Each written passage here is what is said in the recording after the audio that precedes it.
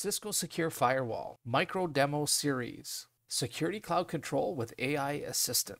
All right, we're in Cisco Secure Firewall Management Center, and we're going to go to Integration, and we're going to make sure that we're integrated here. Now this, all you have to do is enable Cisco Security Cloud, pick your Cisco Security Cloud tenant, and within 90 seconds to 2 minutes, you will have integrated Cisco Security Cloud. So we can see we're enabled, current cloud regions, US East 1, the CDO tenant, and you can see cloud onboarding status. Once that's complete, we just go back down and make sure that enable Cisco AI Assistance for security is enabled. We'll go up to the top right. We'll see the little icon for the AI Assistant. And here we can ask it all kinds of questions, some of which are already pre-canned here. You can see, how do I create basic security policies for firepower threat defense, as well as a variety of others. So let's go ahead and check that. How do I create basic security policies for firepower threat defense?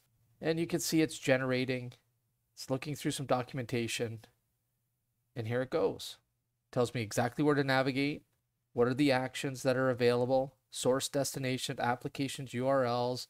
You've got things like IPS and DNS layer policies, and here's the sources: configuration, malware and file policy, and network analysis policy creation. And it even breaks down how the response was generated. So understand the user query, searching through the documents, reading through the documentations, reading through additional documentation, and generating final response. We can go ahead here and say, you know, this is a good response. We can provide it feedback and submit it. All right. So if we click on the little arrow on the left here, what we'll notice is all of our saved requests that have been made. So we can go back and re-reference them and continue the dialogue if we choose to do so. Let's go ahead and do a new thread here.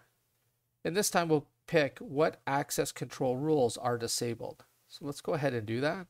Now this is looking at the configuration versus a variety of documents. And very quickly we see we have one rule named block inappropriate. And here it says we reviewed the access rules and identified one rule. All right, let's close this out. Let's go to policies, access control. We'll go ahead and edit.